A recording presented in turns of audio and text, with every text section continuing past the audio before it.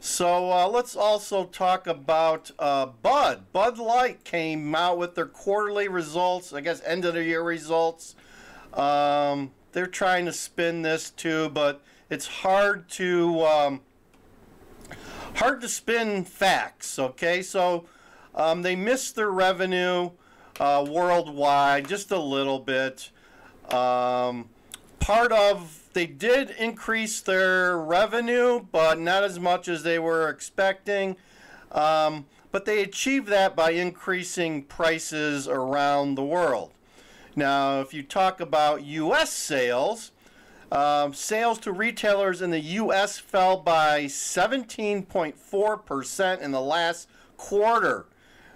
Let me say that again. U.S. sales for beer fell by 17.4% in the last quarter of 2023. That's not just Bud Light, that's all of their beers. They also sell Stella, Budweiser, Corona. So brand-wide, 17.5%, which they're blaming on the decline of Bud Light. The slump is deeper than the 16.6 fall seen in the third quarter of last year. And it means InBev has now suffered 3 consecutive quarters of double-digit sales falls in the USA. So things are heading further downward for Bud, folks. It's not even plateauing. They're just keeping heading downward, south.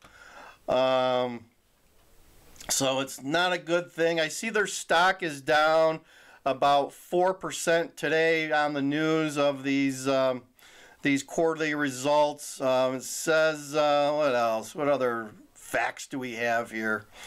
Revenues in North America fell by 9.5%. They sold 19.7 hectoliters of beer in the final 3 months of 2023 compared to 23.4 for the same period of 22. A declining amount of roughly 651 million pints. So there you have it. Even their sales in the last quarter, 19.7 versus 23.4. So they're down. They're down. What else do they have to say here? Yeah, we haven't heard much about Alicia Heiderscheid. I don't know if she's still working for the brand or not. I doubt it. I don't drink this stuff anymore, folks. I do not drink Bud or Bud Light or any. Try to avoid any of their products. Sometimes you can't, but not drinking it. Not drinking it. And as I did a perusal of a Walmart earlier this week, I saw that there was there was plenty of product on the shelves, and the shelf space is decreasing, and people just aren't buying it. People are not buying it. They're trying other things, and as I told somebody, I know 8 or 9 places that used to have Bud on tap, and they got rid of it. They got rid of it. They brought in other beers. One of them was Hams. There's one place that brought in Hams and put it on tap, and I kind of enjoy it. It's a good beer. Hams is a good beer. It's an oldie but a goodie. Let's see if I can play you some of our. Let's see. Here's a video. This is from a few months ago, but let's see if we can bring this up here, folks. All right, we'll try that. Let's see here. Let's see what we got.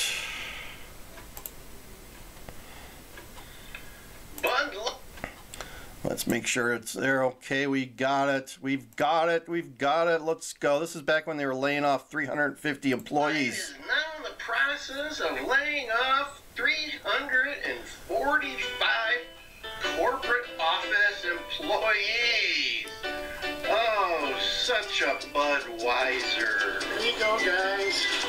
It's from July, folks. Fully stacked. Look at all the Bud. Oh, it's pretty heavy. I don't know. But you can tell here, Coors Light, Miller Light. A lot of empty space there. Definitely got some sales going on, even over here, Bush. Look at the shelf space allocated to some of these other brands. Look at all the Bush. Can't get rid of the Bush. Packed in there, folks. Bud only has like 3 or 4 to cross there. Lights out for Bud Light.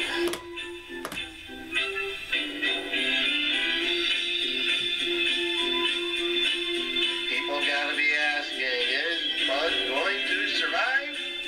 Pissweiser.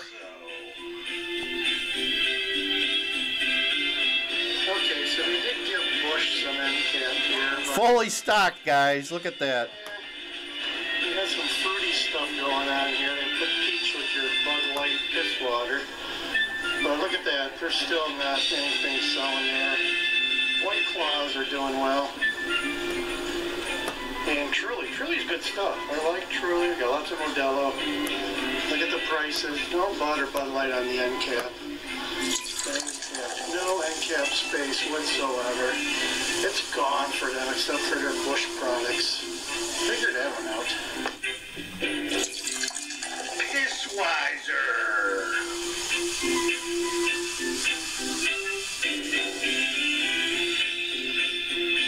There you have it, folks. Bud Light is not. Yeah, let's turn that off. Turn that off. So there you go. Budweiser sales are plummeting, and the free-for-all continues, folks. So the people that aren't drinking that crud are making a difference. I feel sorry for the people that work for Bud, but maybe they should work for a better company. Maybe they should work for a company that has increased sales, such as Miller. Miller's sales are probably up 20 to 25%.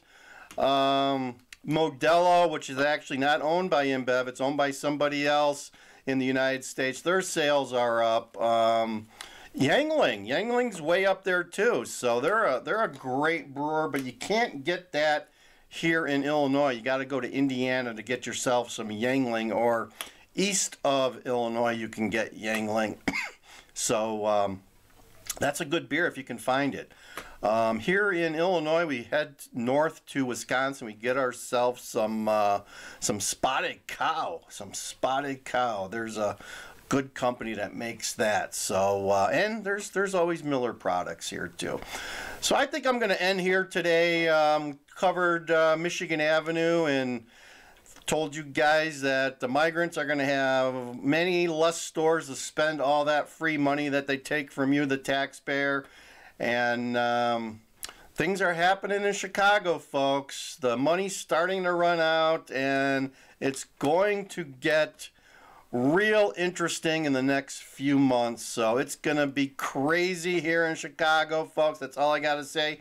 I am DJ Wonder Chrissy. This is Migrant Mayhem, and we're all part of Land Cruiser Midwest. Like, share, and subscribe, because it does matter. Helps us with the algorithm, that nasty, nasty, nasty algorithm that tries to keep our views down. So share, like, share, and subscribe. Share with your friends, family, and whoever else out there that might be interested in learning about mayhem.